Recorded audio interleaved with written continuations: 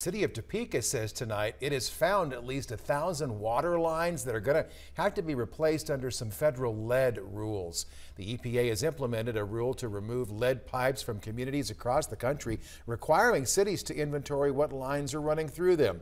The City of Topeka says there are 291 lead service lines in its system, another 810 galvanized lines that will have to be replaced.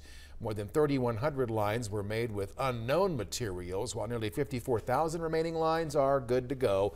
We have a link to the city's inventory report posted for you at WIBW.com.